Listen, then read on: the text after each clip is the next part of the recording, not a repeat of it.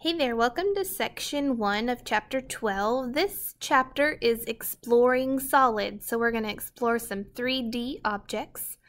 Going through our vocab, a polyhedron is just a solid bounded together by polygons that enclose a single region of space. So those 3D objects, a polyhedron has no round edges, and we'll talk a little bit more about that here in a little bit. Some of the anatomy of a polyhedron. The first one is called a face. So your faces are the polygons, so your rectangle, triangle, pentagon, etc. of the polyhedron. So notice where your little diagram over here points to, that is a face. An edge is a line segment formed by the intersection of two faces. So here is an edge. Is a line segment, so remember that. And then a vertex is just the point where three or more edges meet. So a point, it's going to be your point of intersection. So a lot of similar characteristics of just a 2D object. All right, a base. So used to name a polyhedron, and we'll talk a little bit more about that as well. It is going to be a polygon. So notice I have a big B here and a big B here. There are two bases in a prism. And notice those are your two congruent faces that we'll call bases. And the polyhedron, notice it is a pentagonal prism. My bases are both pentagons, so that is how I name excuse me, my prism. Regular polyhedrons are just polyhedrons whose faces are all congruent. Convex, any 2 points on the surface can be connected by a line segment, so there's no concave point. So going back to 2D, I may have a pentagon that looks like that. That is convex. Concave is when something indents inside, and that's the same thing that can be applied to a polyhedron. Platonic solids are just 5 famous regular polyhedrons. We are not, excuse me, going to be really focusing on those, but that's just a little bit of something extra that goes with this section. And then cross sections is just the intersection of a plane and a solid. So if you would cut this cylinder diagonally, if you notice, you see an ellipse or you see an oval. It's the 2D object, so you're naming something 2D. If I cut the cone parallel to its base, I see a circle. So if it's parallel to the base, I would see the base itself, which is a circle. All right, let's get into some of the information. 2 types of solids, or polyhedras, we are going to talk through. The first one, if I see a shape, 2 shapes that are congruent, that are connected by rectangles. So notice that those 2 triangles are connected by rectangles. This is called prisms. And I would name this prism by its base. So my bases are triangles, so I would call it a triangular prism. So prisms are, they have 2 bases that are congruent, and the bases are connected by rectangles.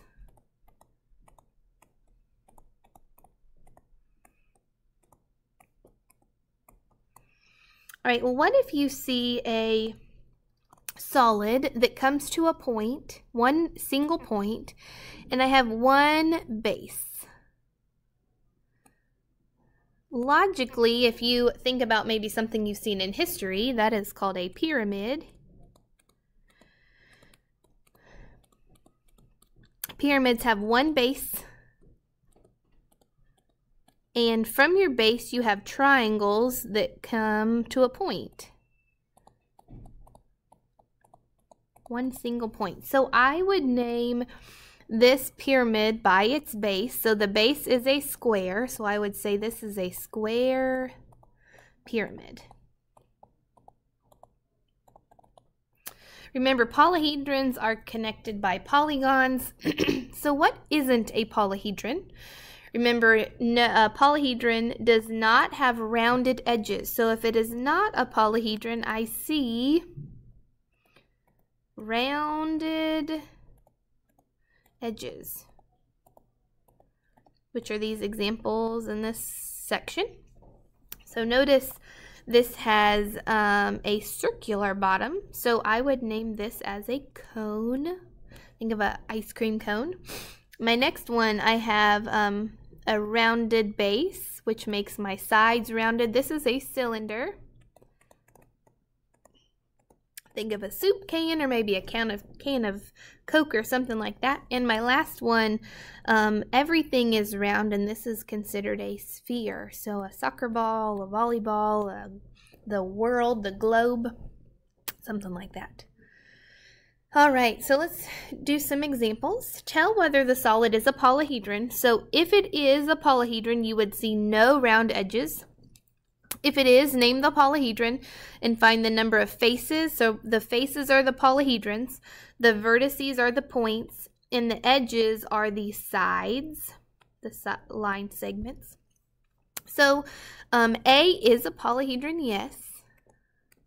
It comes to a point up here, a single point.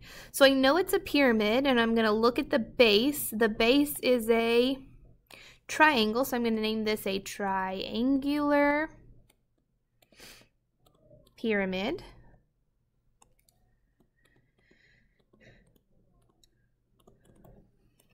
All right, how many faces? This is a little bit tricky because it is a 3D object on a 2D surface. So I know here's 1, 2, the bottom is 3, and that back side where that connects would be 4. So I have 4 faces. Vertices, let's see how many points I have. So 1, 2, 3, 4 vertices. And edges, so I'm just going to count 1, 2, 3, 4, 5, and 6. All right, we will talk in a little bit how you can check yourself to make sure you counted correctly. We'll talk about that in just a second. All right, the next one, B, do I see any rounded edges? That would be no, so this is a polyhedron, yes.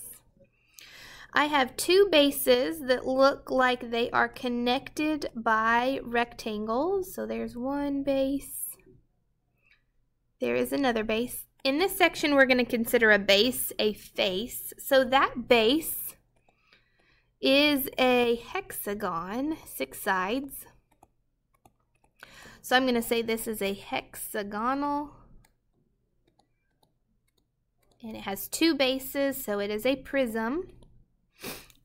All right, let's count. Faces, I have 2 on the top. Then I have 6 sides, so 6, 7, 8 faces. Vertices, I have 6 on the top, 6 on the bottom. So I would have 12 vertices. And edges, I have 6 on the top, 6 on the side, and 6 on the bottom, so that would give me 18. All right, on the next one, I see this rounded edge. So is it a polyhedron? No. On your daily, you will possibly have to name it. So I see a half, a cylinder, and a rectangular prism. All right, stop this video and do your checkpoints real quick.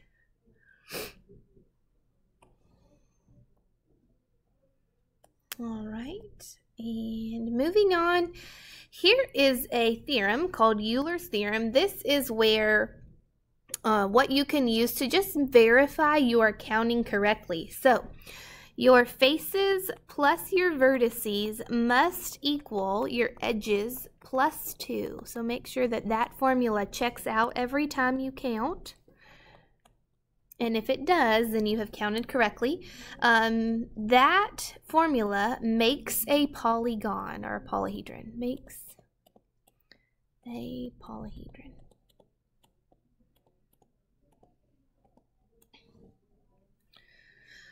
All right, so let's check our progress or let's use the Euler's theorem for number 2. Find the number of faces, vertices, and edges of a polyhedron shown.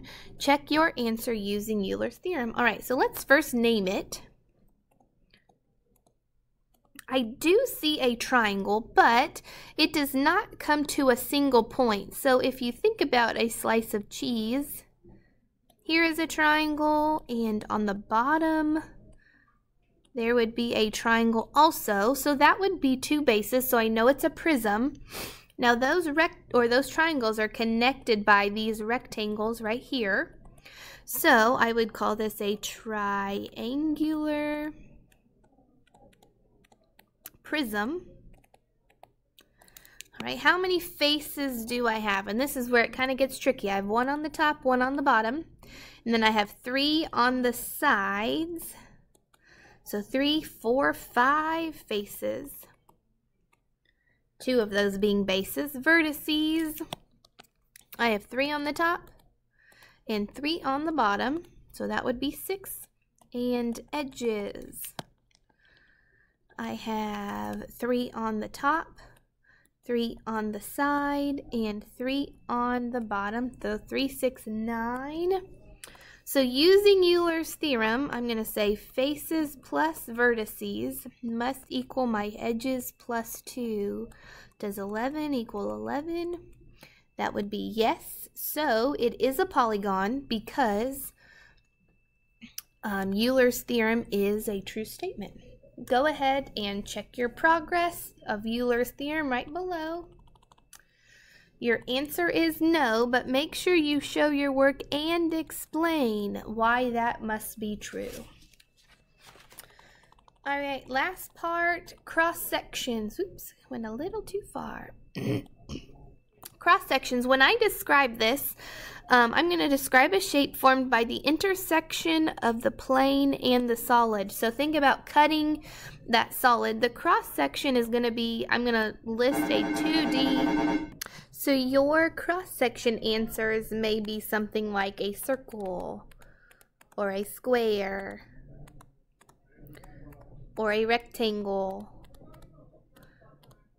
And there's other answers, but you will not be saying a prism or a cone or any 3D object. So if I think about a ball being cut by a plane, I get this shape right here. So if I cut a ball, I would see a circle if I kind of opened that up.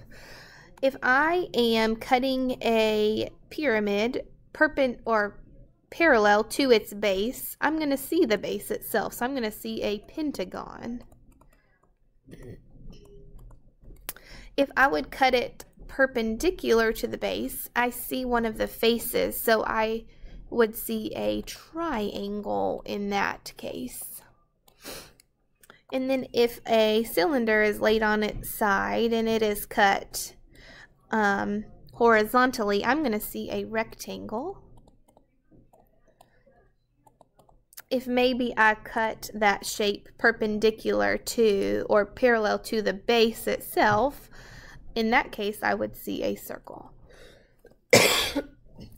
So that is kind of getting you used to how the solid is being cut and what you would see there. And here are 3 examples to check your progress. In this instance, I cut a sliver off of the corner, and in that case, I'm going to see a triangle. Go ahead and do the other 2. We will be checking for that information, but that wraps up section 1. Thanks.